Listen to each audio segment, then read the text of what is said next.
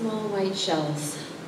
Shell line the edges of the large gray rocks, rocks that grew along the cliff across from the street in the house I got born into.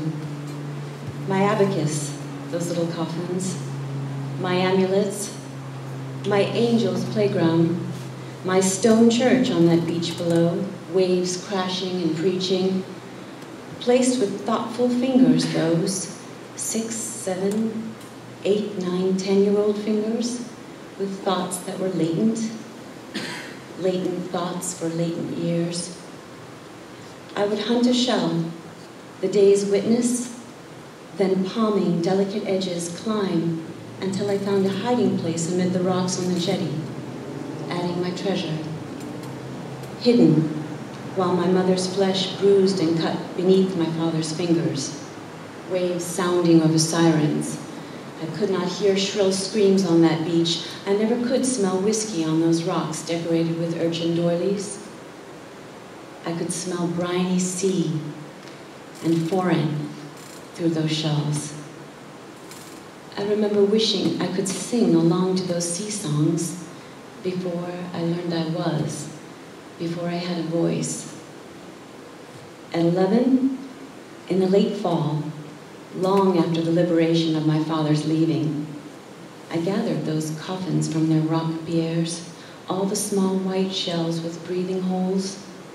I pulled them out of order, off those rocks, their burial place. They were unrocked, reburied for safety in shoeboxes, and stuck in one of the mausoleum caverns created by the seawall.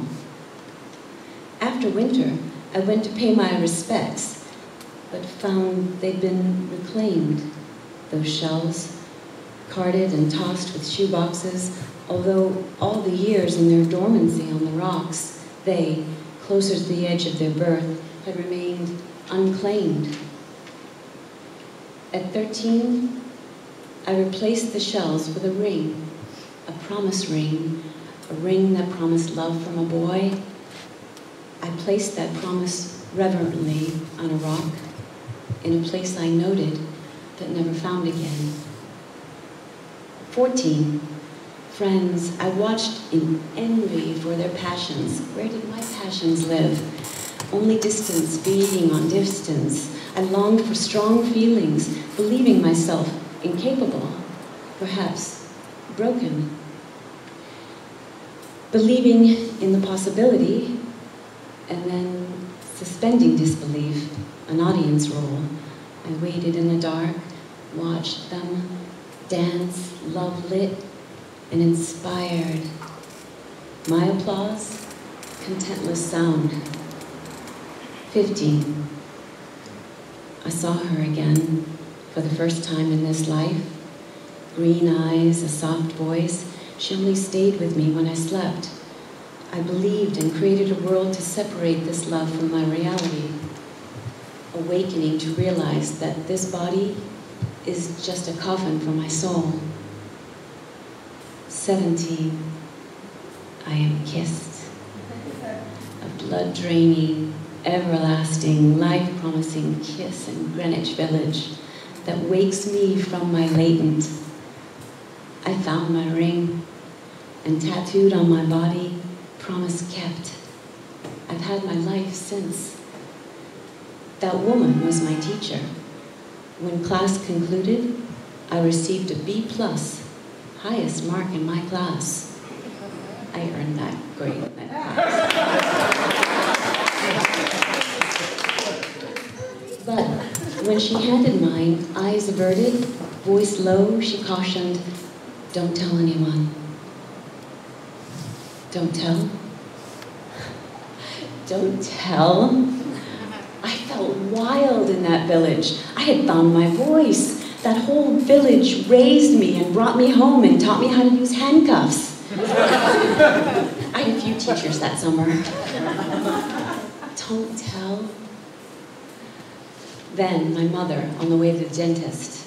My mother, who, after liberation, hitchhiked to meet people in her see-through blouses, who lost her face in the rug during an acid trip, who lived on an inheritance but took food stamps to rip off the ugly government, and built her pharmacy, trading stamps for Valium and Black Beauties. My mother, who I thought of all the nutty liberals I could tell, froze and changed the subject. I thought then, at 18, I cannot place this on a rock. It will be crushed and brushed away. But even in a cavern within a seawall, hidden is not safe. I was found and rooted out in my shoebox. So each lover counted my abacus, became my amulet, and I grew stronger with each witness until I learned to sing that my body is just a coffin for my soul. I can tell. I am undead, rising out of my coffin for love. My blood is my own. You can spill it. I will bleed the blood of thousands, maybe millions. It will look like yours and you can taste and swallow, but you may not digest. When I am mirrored, I can see myself in us. We are undead, rising, all of us, out of our coffins, like the wind through that shell.